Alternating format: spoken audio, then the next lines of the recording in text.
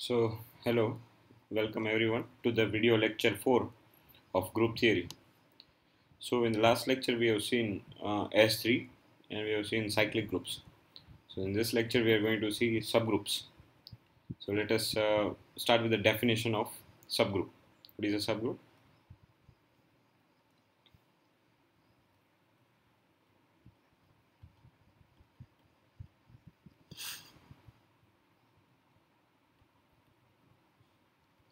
So, let suppose G is a group.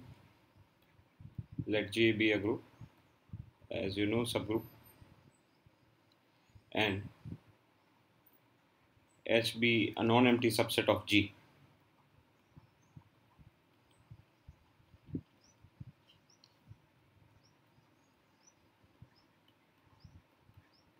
When H is said to be a subgroup, H is said to be a subgroup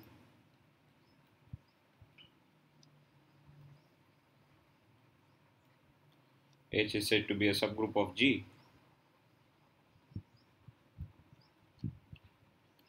if H itself is a group.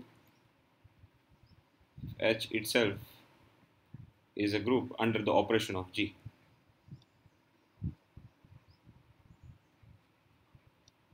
See, here in the book it is written instead of operation, it is written under multiplication in G. But we don't write multiplication because multiplication or product, when they say this word, it does not mean actually multiplication. The group can be anything. It can be an additive group. The binary operation could be anything. So it is H is a subgroup of G if H itself is a group under the operation of G. Right. So for example, let us consider some examples.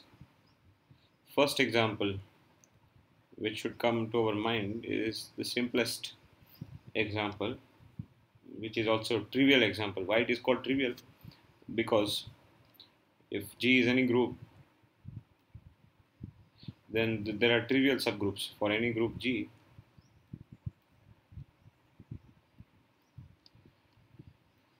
Singleton identity and G itself, they are trivial subgroups of G.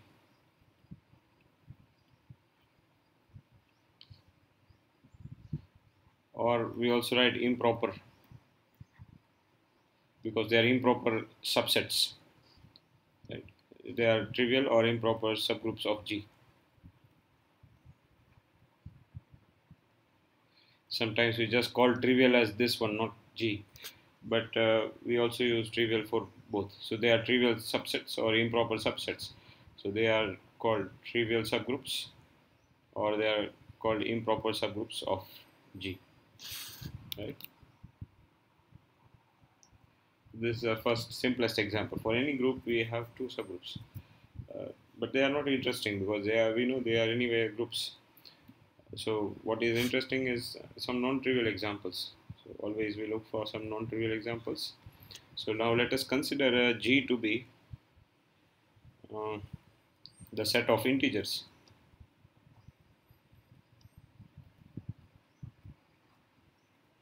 with addition. That is Z plus, we have seen this is a group, right? And subgroup H, as we are discussing the Google Meet also. So here I am considering 5Z, right? So integers which are multiples of 5.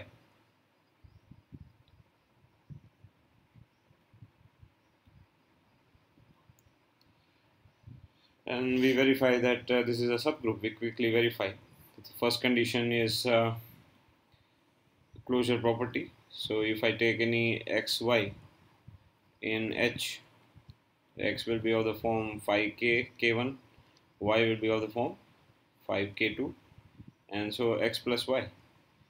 See, x plus y, we have to consider the same operation as that of G, not any other operation, right?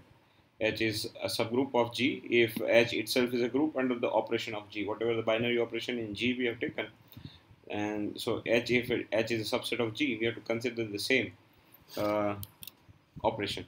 So x plus y will be 5 times k1 plus 5k2, so that is 5k1 k2. This belongs to H.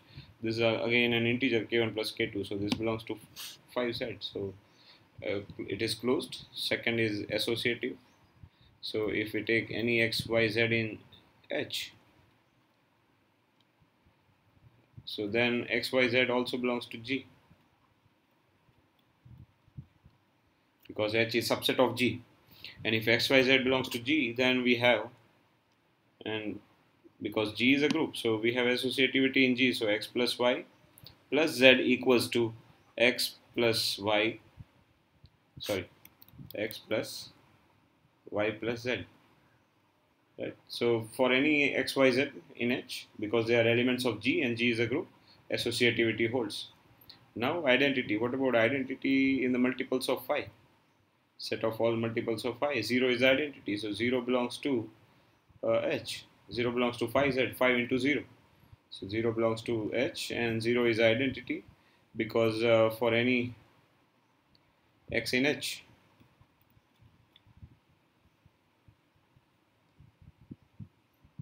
for any x in H, x plus 0 equals to x equals to 0 plus x. So 0 is identity, so it has identity. And finally, inverse, fourth property, let x belongs to H, then minus x also belongs to H.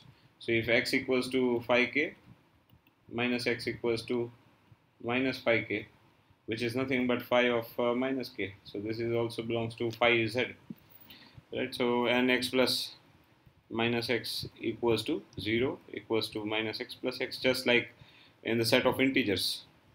So no change here, no difference. So it satisfies all the properties of group: closure property, associativity, identity, and every element has an inverse. So this is also a group. Phi z with addition is also a group, but because it is a subset of set of integers, G is the set of integers.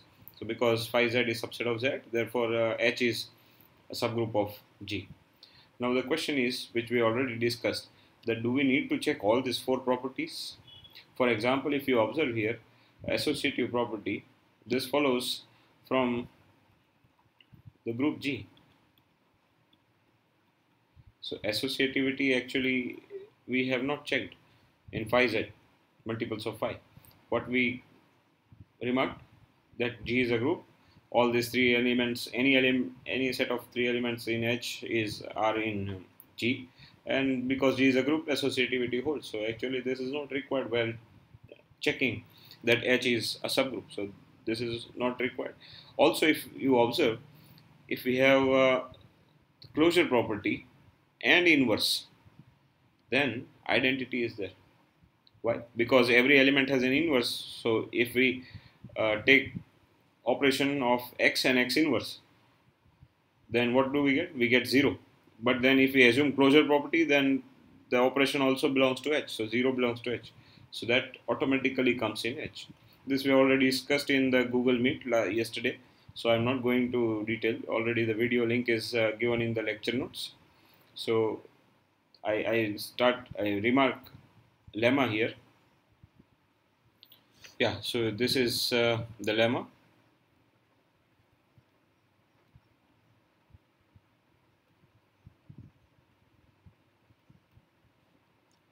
So let G be a group and H be a non-empty subset of G.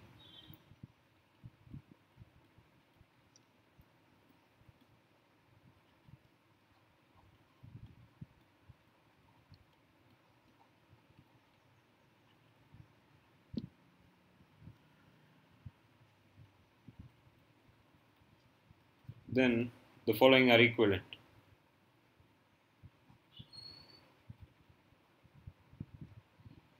So first condition is H is a subgroup of G.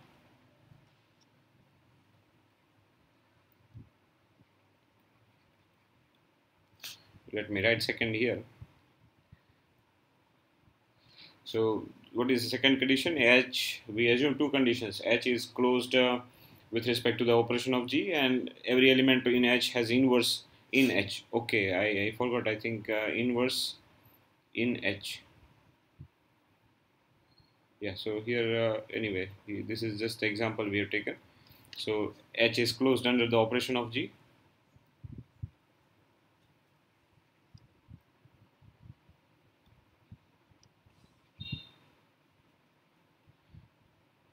and every element in H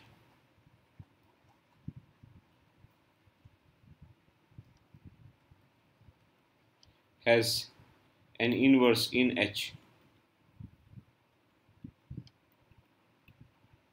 This is important. Inverse in H, because every element of H is definitely an element of G. So it has an inverse because G is a group. But inverse should be in H. The inverse also should lie in H. If I take X belongs to H, X inverse is there because X is in G. But the X inverse also should belong to H. So these two properties are sufficient, because if we take X inverse, so X, so if I take X, because every element has an inverse in H, X inverse also is in H, and by the closure property, X star X inverse, which is identity, which belongs to H. So anyway, the associativity and the identity follows. So 2 implies 1, 1 clearly implies 2.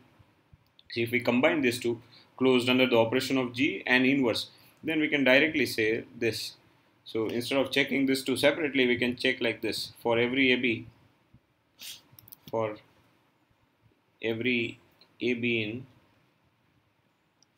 for every AB in H, not G, for every AB in H, AB inverse also should belong to H. So this is the two properties combined.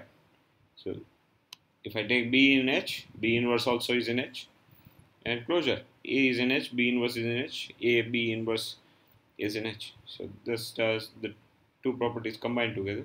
And not only that, we can also take A inverse B. So for every, just similarly we can write like this: for every AB in H, A inverse B also belongs to H. Right, so this are the four equivalence statements. Try to prove this. I think we have discussed mostly uh, 1, 2, and 3. 4 is similar in the Google Meet. So I leave this proof as an exercise for you. So proof I leave as an exercise. It is also left as exercise in the notes. So this proof I leave as exercise. Yeah. So whenever we want to show some subset is a subgroup, what we actually show is, then we can show any one of this.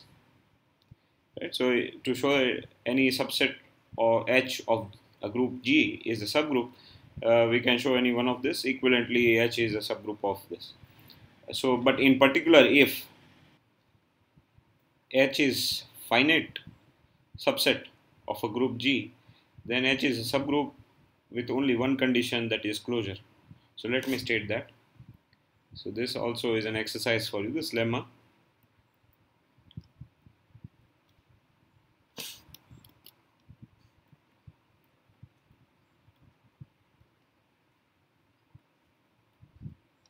Let H be a finite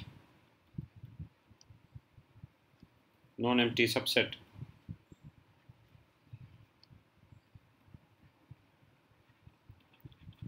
of a group G, then H is a subgroup of G.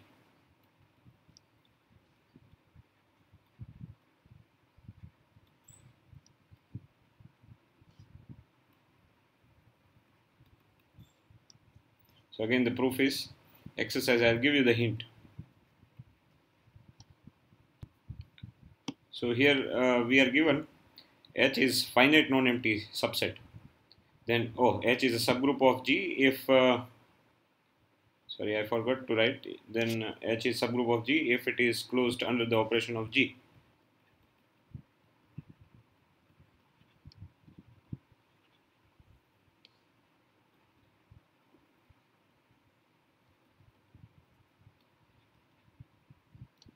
Right? So if H is finite, then we have an advantage. We have to just check only one property, closed under the operation of G. So let me give you a hint. So we want to show that if H is closed under the operation of G, then H is a subgroup of G. So we can use any of these four properties. So we can use the second one, for example. If second is satisfied, then we know all these are equivalent by the previous lemma. So even the first also will be satisfied. So to show that H is a subgroup of G, what we are given here, H is closed under the operation of G.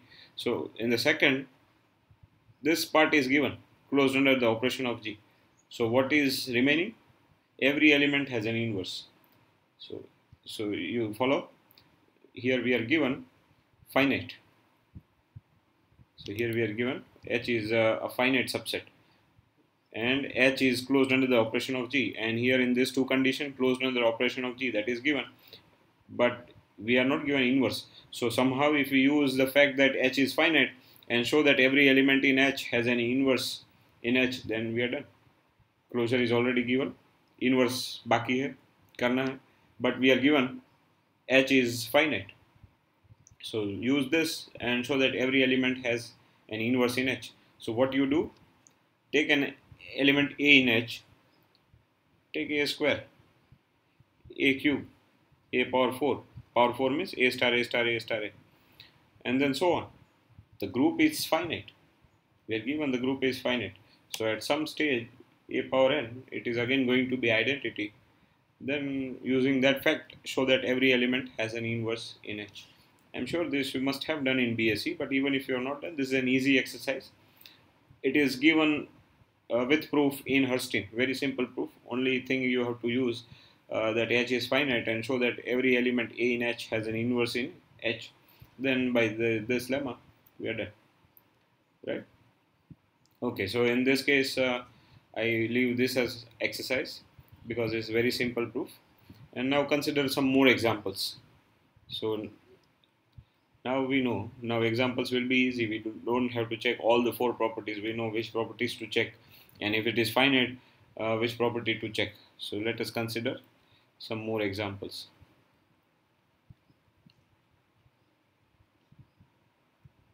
So first two examples we have seen there. So this third example.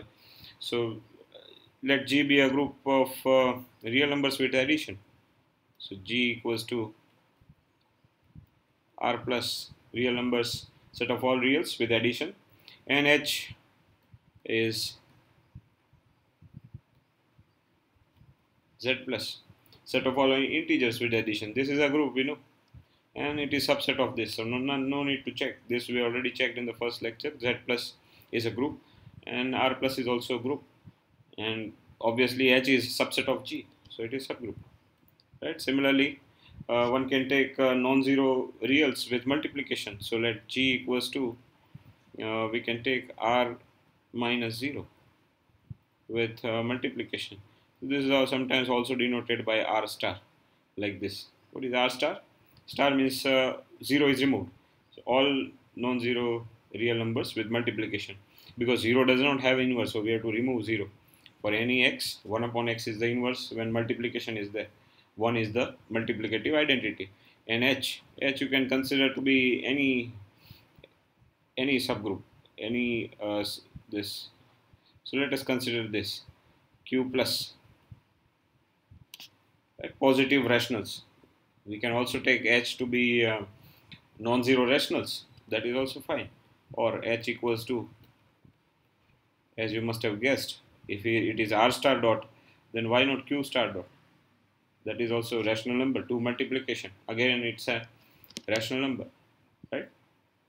And Q plus. Q plus is what? This is set of all positive rationals. So Q star. So here 0 is removed, and here 0 is anyway not there. So set of all positive rationals. So this is subgroup. Another example. See, first example we have considered in the first lecture, that was that clock. Remember that analog clock, 1 o'clock, 2 o'clock, and then after 12 o'clock again we don't have 13, we have 1. And again 2 hours after 12 o'clock we have 2.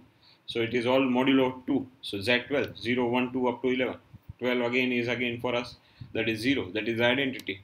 Every element has an inverse. So this is addition modulo 12. You add two numbers. If they are more than 12, then take the remainder dividing by take the remainder when we obtain by dividing by 12. So that is addition modulo 12.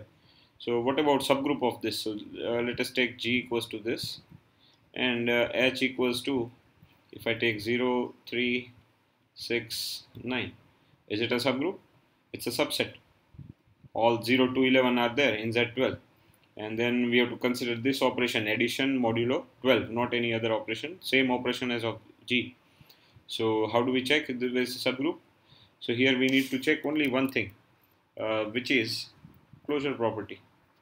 Why? Because this is a finite set. H is a finite set, and by this lemma, if H is a finite non-empty subset of a group G, then H is subgroup if it is closed under the operation of G. So we have to just check whether it is closed under the operation of G or not. Right? So one can check addition of any three numbers. 6 plus 3, 9, it is there. 3 plus 9, 12. But modulo 12, it is 0. So that is also there. 6 plus 9, 15. What is 15 modulo 12? 3. It is there. So it is closed under the operation of G modulo 12. All these integers, this set is closed. Right? So that is also a subgroup. One can take other examples. For example, matrices. We had considered this GL2R. Right? Set of all matrices with non-zero determinant. And so suppose this is our G, invertible matrices.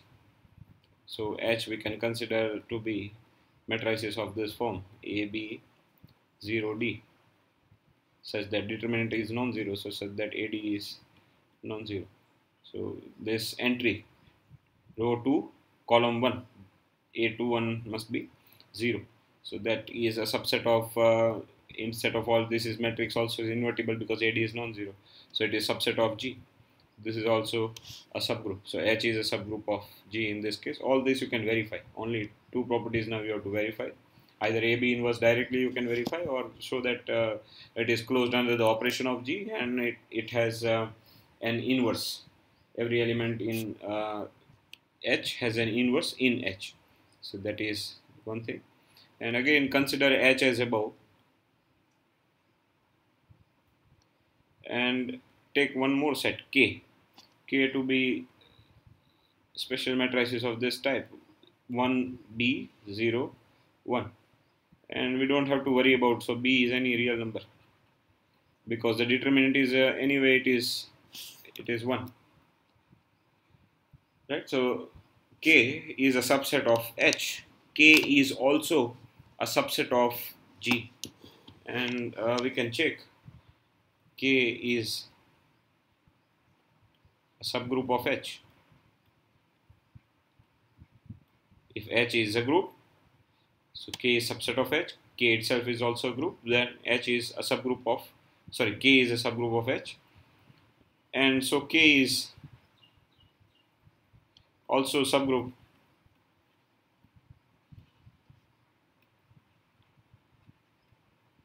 of G. K is subset of H, H is a group, K is also a group, so K is a subgroup of H.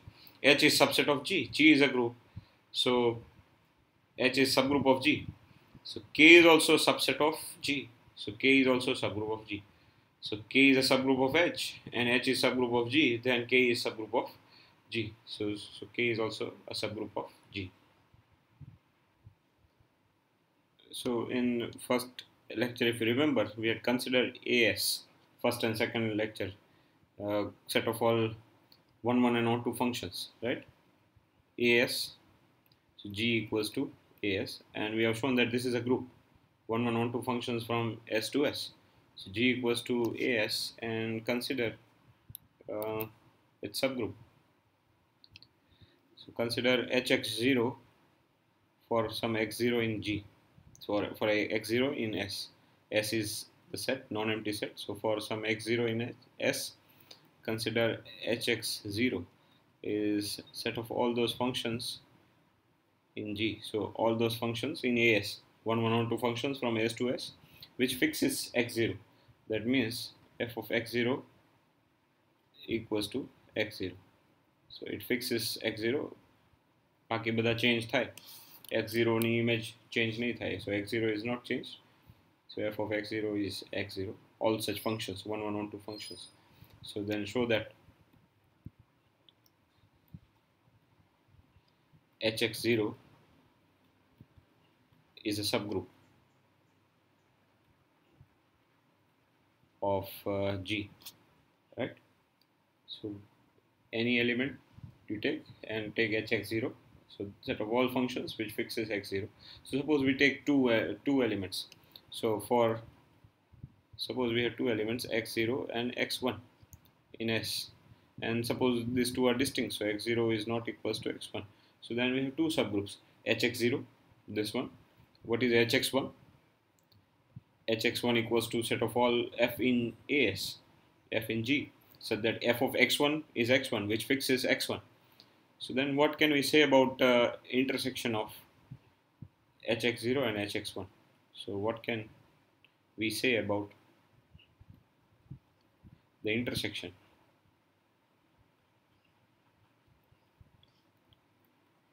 hx0 intersection hx1.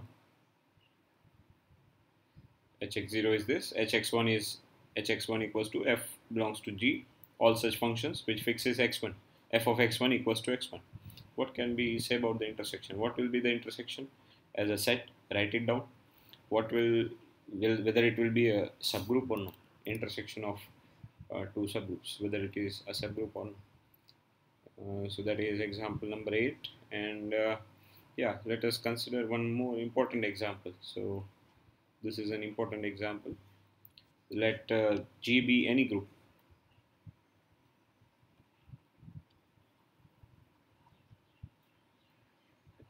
Why this is important? Because it is helpful in constructing subgroups, and A belongs to G. So G is any group and A belongs to G. Take any element. Now what we do is we take this. So this is a notation. What is the set?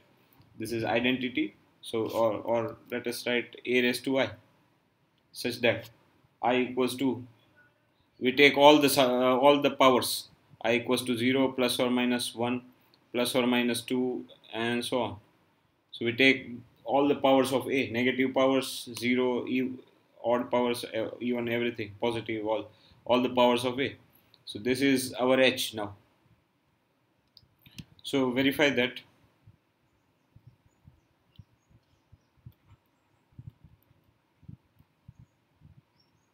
this is a subgroup of G.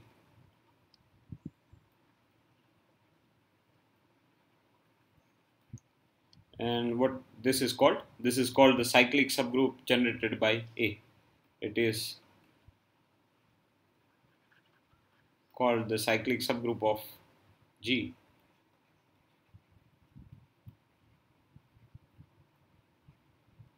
Generated by the element A.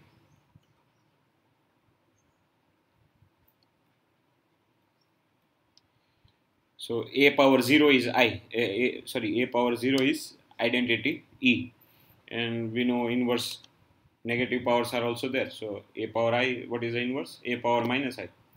So A inverse and all A raised to minus 2 and all negative powers are also there. So this is the cyclic subgroup generated by one element. Start with one element, you can generate a subgroup. For example, let us consider a particular example of S3. S3 we know, right? Again recalling because this is important. E, phi, psi, psi square, phi psi, and psi phi. It's non-abelian, so these two are different elements. And if I take A equals to psi, then what is this cyclic subgroup generated by psi? So I have to take psi, then I have to take psi square, all the powers. So what is psi cube? Psi cube is nothing but this is identity. Then psi power 4 is again psi. So what about psi inverse? Psi inverse. But psi inverse is nothing but what is psi inverse? Psi inverse is psi square. Yes, we have seen psi cube is identity, so psi inverse is, this is psi inverse, and this is psi raised to minus 2. So psi cube is identity. So actually we have this,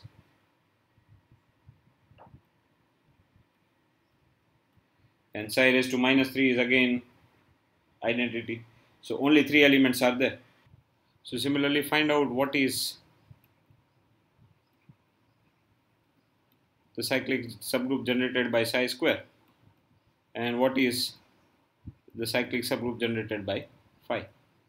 Right? We have sometimes also write, instead of writing like this, we sometimes also write like this, angle brackets. So this is nothing but it is cyclic subgroup generated by A. Why it is important? Because one element can generate a subgroup. So if you want to generate subgroups of G, if you want to find subgroups of G, remember an element can generate a subgroup. So this will be helpful in certain examples, also in examples which are asked in net. This kind of technique is important. So when we are given a group and we are given one element, we can generate a subgroup. When we know two elements, we can generate two subgroup. We can talk about the intersection of that, whether it will be non-empty. I mean, of course, it is non-empty. Identity will be there, but whether it is trivial or any other condition is there. So this example is important. Given a group and an element, we can generate a subgroup.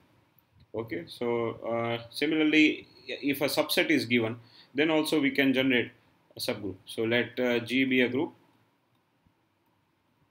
and W be a subset of G. So W be a non-empty subset of G.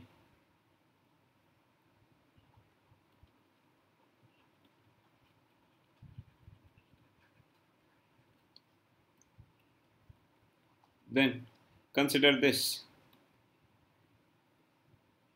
So just like cyclic group generated by A, cyclic subgroup, W be the set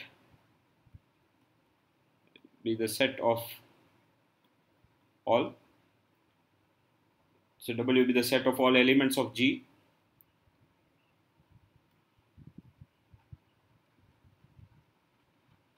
which are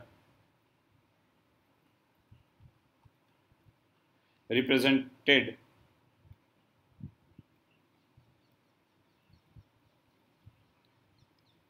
as a product of elements of W.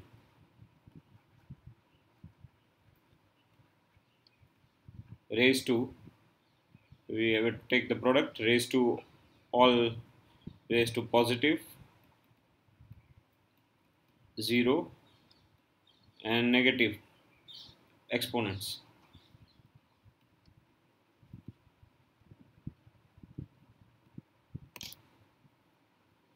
Right. So this may not be clear, but let me give you an example. So let us consider S3. If I take S3, again E, phi, psi square, phi psi and psi phi. If we consider this, then suppose W is, I take the set phi and psi, only two elements. It is a subset. It is not a subgroup. Why it is not a subgroup? Subgroup has identity. This does not have identity. And inverse is also not there. Inverse of psi is psi square, which is not there. So this is just a subset. So W is just a subset, not a subgroup. And what is this? This is nothing but the set of all uh, elements of G which are represented as product of powers of elements of W. So we have to consider what will be this. So this we have to consider phi also. We have to consider powers of phi. So phi square, which is identity because we are getting phi square. Similarly, we have to consider the powers of psi also. We have to consider psi power 1 is psi. Psi square also we have to consider psi cube. So psi cube again, that is identity. Then we have to consider the product also. So phi psi also we have to consider. Psi phi also we have to consider. Then psi square phi. Psi square phi is nothing but this is psi square phi. This is nothing but it is phi. Sorry. yes, this is phi psi square. So all such product of elements of W raised to positive, negative exponents. Psi inverse. What is psi inverse? Psi inverse is psi square. Psi raised to minus 2. Psi raised to minus 2 is psi. All those negative exponents. Phi raised to minus 1. Again, phi raised to minus 1 is phi. So this is phi raised to minus 1. So all such possible products and raised to the power positive 0 as well. So then this is nothing but this is, we have generated the whole S3. If we just take two elements, phi and psi, and we take the subgroup generated by that set, then that is nothing but S3, right? So similar to this, again consider one more example, Z12. Consider the group Z12, G and W. Take W equals to, let us take 3 and let us take 9. So this is a subset. 0 is not there, identity is not there, inverse maybe there, may not be there. So this is just a subset. And what is a subgroup generated by W? Take all the powers. Powers here, this is addition. Huh? So Z modulo, addition modulo 12. So this is addition, not powers. Now here we have to take sum. 3 plus 3 and minus 3 and all. So what will be this? Try to find out, right? And so we have to show that this is a subgroup. Show that this is subgroup.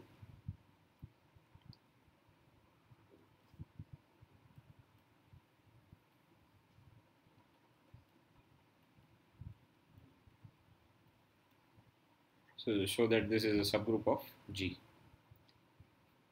Okay, so now let us consider one more example. This is number 11, not 10. So this is number 11. Consider the complex numbers. So G equals to a set of all non-zero complex numbers with multiplication. We also denote it by this C star with multiplication. And consider H equals to all those A plus IB, all those complex numbers non-zero. So in G, such that A square plus B square equals to 1. So what is H? In fact, H, we have taken this unit circle. A square plus B square is 1. So this is our H, this circle. Right? So we have to show that H is a subgroup of G.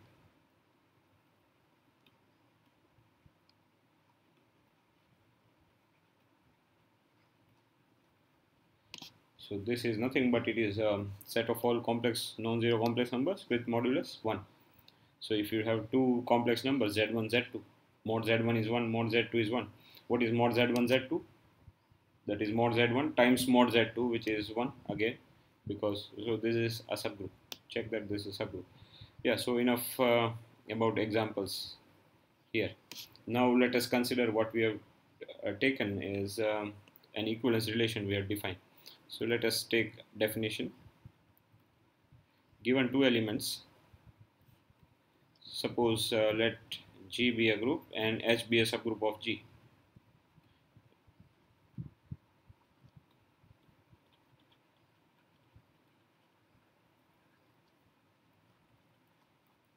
So for given any two elements A, B in G, we say that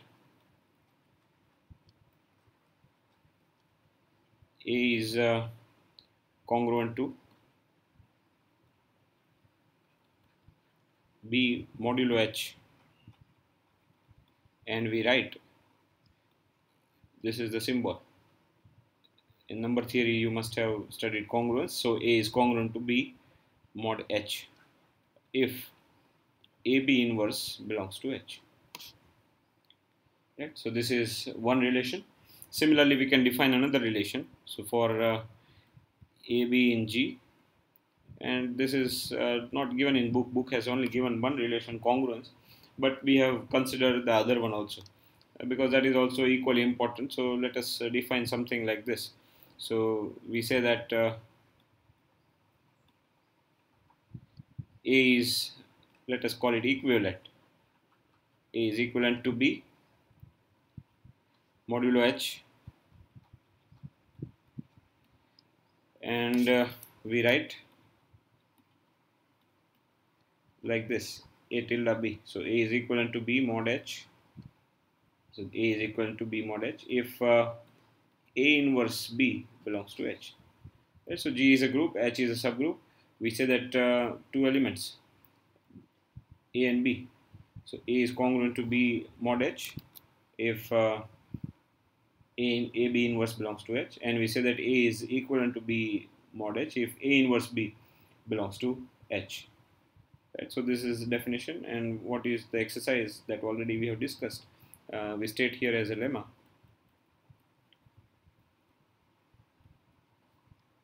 Show that, or not show that, this is not exercise, lemma, congruence, and both this equivalent, this is this two relation.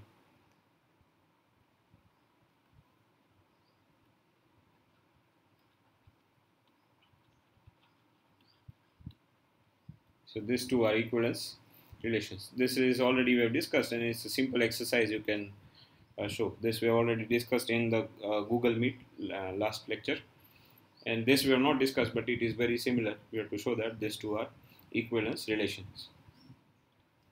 So it's a simple exercise. To show equivalence relation, we have to show three properties. This relation is reflexive, symmetric, and transitive. So all these three properties, reflexivity, symmetry, and transitivity, are satisfied. So the proof I leave as an exercise. We already discussed about this relation in the Google Meet, right?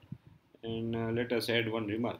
Why it is congruence? What is, significant about this symbol?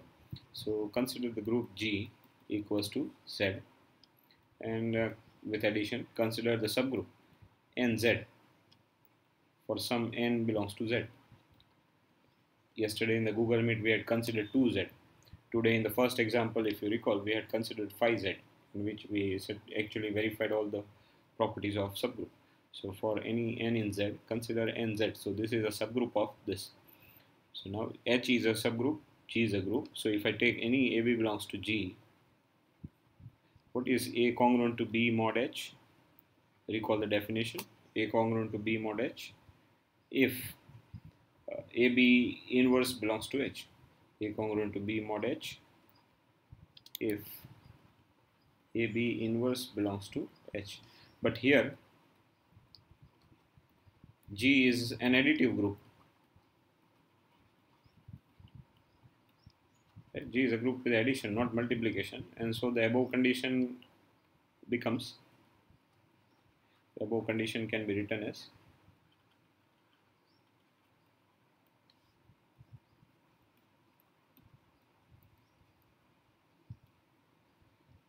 so A is congruent to B mod H if AB inverse, this is like product. What is B inverse?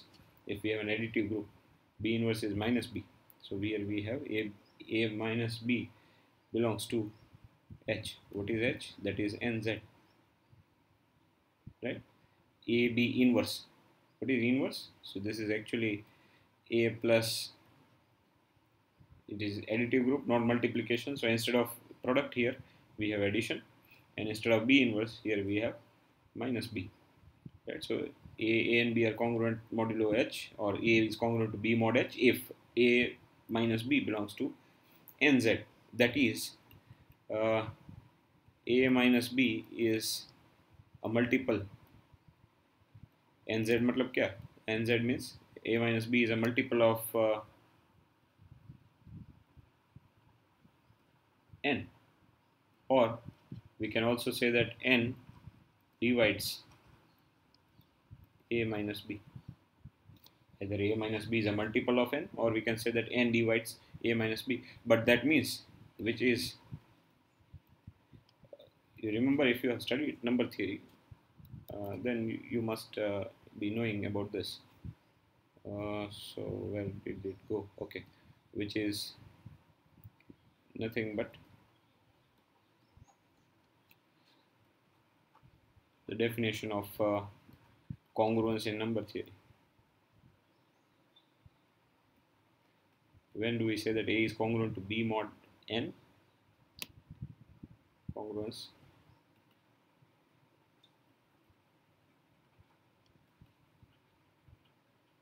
So we write like A is congruent to B mod n if n divides A minus B, right? So you can see that this congruence is a generalization of the congruence notion of number theory in generally in group with respect to a subgroup H. And this is also true if n divides A minus B, then n divides B minus A. And therefore for this, or this is equals to minus A plus B.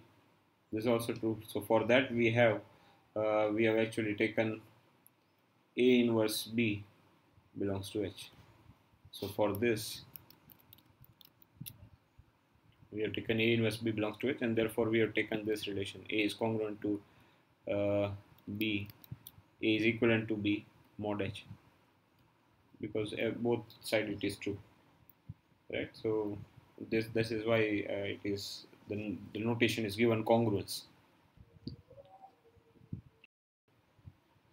So as soon as the equivalence relation is there, the next obvious question will be, what is equivalence class? Because after equivalence relation, we are identifying elements. A and B are identified. That means they are equivalent. They are congruent to each other if some condition happens. So we are identifying, so we are grouping those elements. So when we group those elements, we divide the group G into this things which are equivalence class, which we call. So let us first do that. So what is equivalence class of any element? So for that we have two relations, but let us fix this. So consider this congruence first. Similarly, the other one, tilde, also can be done. So consider this relation, congruence relation, and A belongs to G.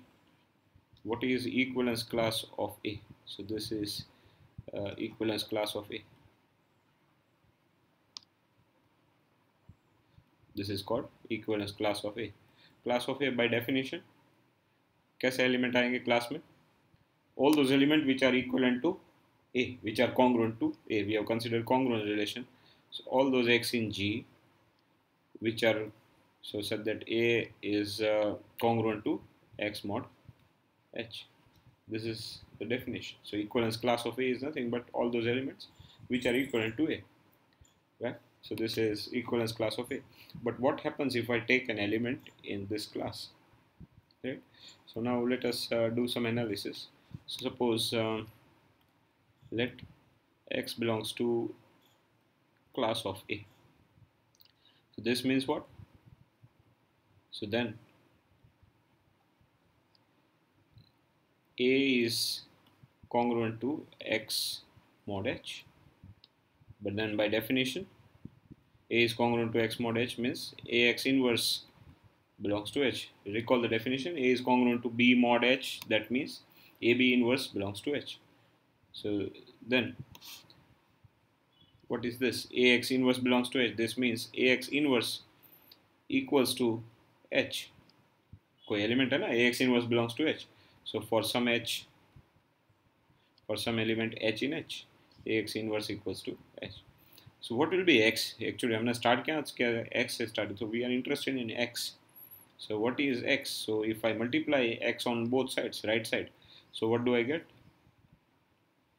I get this, right? Multiplying X on the right to both sides. So A X inverse X. X inverse X is identity, so that I don't write, and I have HX.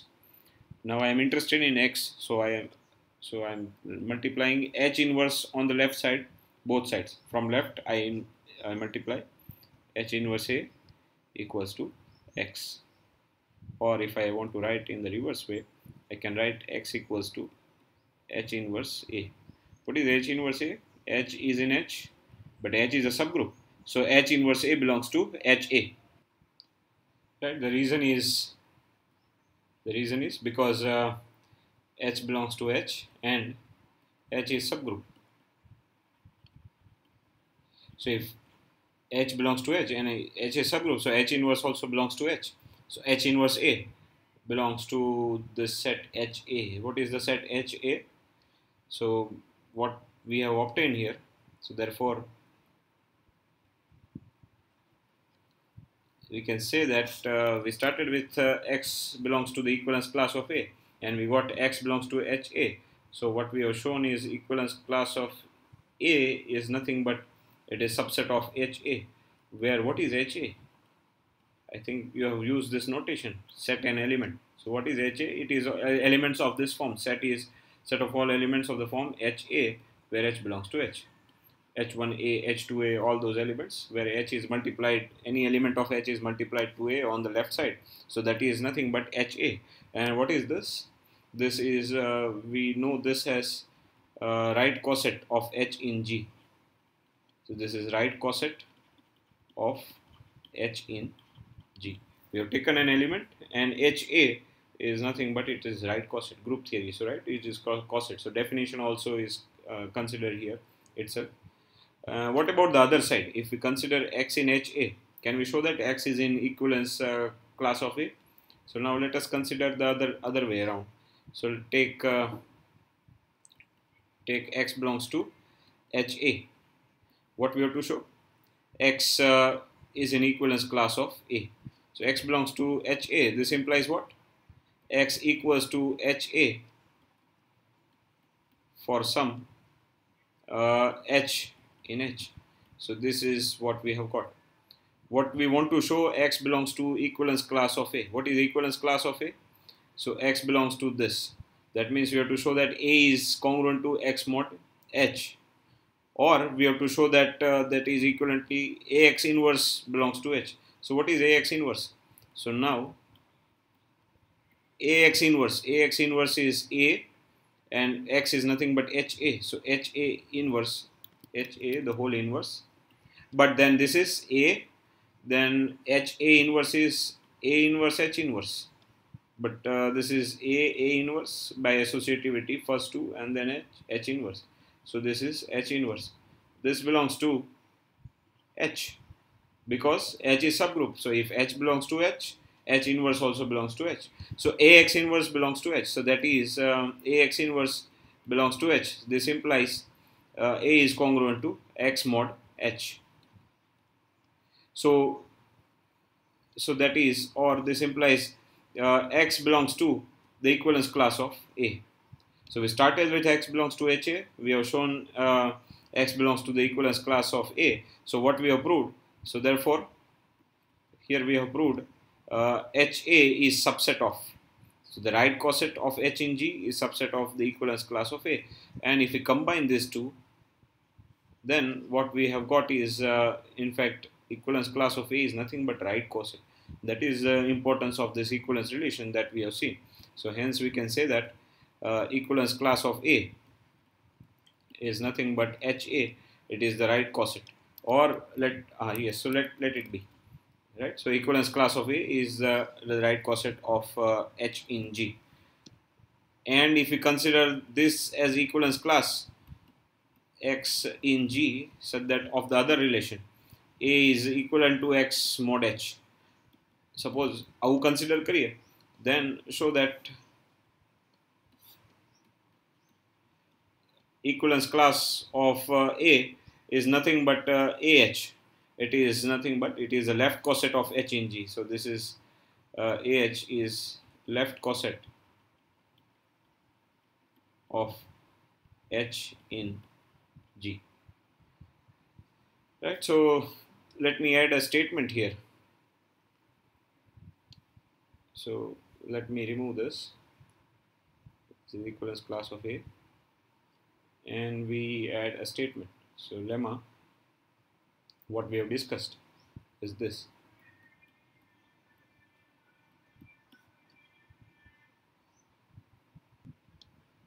So the lemma is the equivalence class of A with respect to this relation is the right coset of H in G. That is, right coset of H in G, that is HA, is nothing but the equivalence class of A, which is X belongs to G such that A is congruent to X mod H. And there's no space. I don't want to write that statement, that will be given in the notes. But if we consider the equivalence relation tilde, then it will be the nothing but it will be the left coset, which I have left as an exercise for you here to check this one. Right? So this is a similar exercise. You can check whatever I have checked here, right?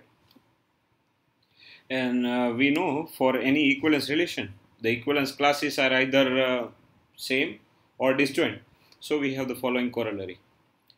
કોઈ પણ બે equivalence classes હોય, કાં તો બંને સરખા હોય અને કાં તો બંને જુદા હોય. There is no element common in any two different distinct equivalence classes. So we have this corollary. So let H be a subgroup of G.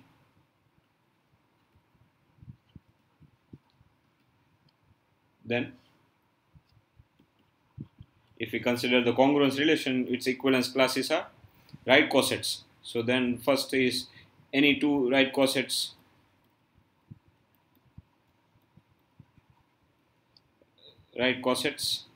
of H in G are either identical or either same. So either identical or disjoint, because they are equivalence classes. We know any two equivalence classes का तो same way, आख्या का same, completely same, identical, or they are disjoint. There is no element common. Equivalence classes, or you can check using the set notation also. And similarly, any two left cosets of H in G are either identical or disjoint.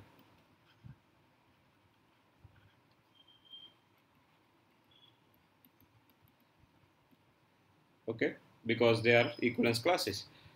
So try to solve this. Actually, there is no need, but if you want to, solve without considering this as a coset, so just consider this set notation and then solve that. So let me end here by giving an exercise, last exercise. So this one, before we end the lecture, a very simple exercise. So suppose G is a group and H is a subgroup. So let G be a group and H be a subgroup of G. Then there is 1-1 correspondence. What is 1-1 correspondence? 1-1 correspondence is nothing but 1-1 onto function. So then there is 1-1 correspondence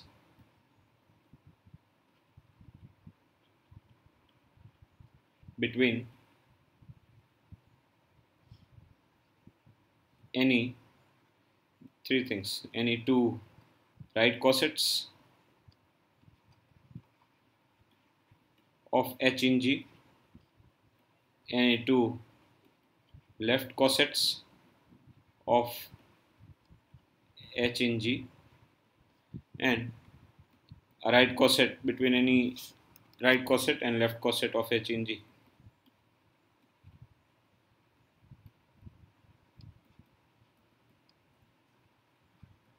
So just very simple exercise. Well, we have to show 1-1 onto function of H in G. So let me give you a hint here. I'll just provide hint, and I think that is sufficient. So first one is there. So we have to show that there is 1-1 correspondence between any two right cosets of H in G. That means we have to show that there is a 1-1 and onto function between any two right cosets of H in G. So what we do? So for any AB in G, consider the right cosets HA and HB. So B, two right cosets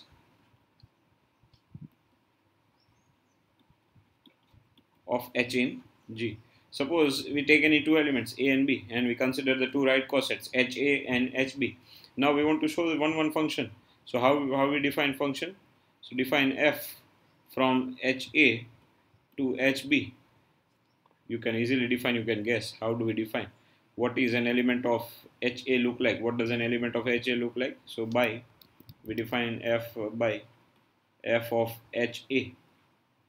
यहाँ का element कैसा होगा? That will be of the form HA, and where it should go? We want an element of HB. So HA for some H in H. So this is mapped to HB for H in H. Right? So HA goes to HB. We have found a function. Show that it is 1, 1 and onto. Very easy. Show that it is 1, 1 and onto. So what we have taken?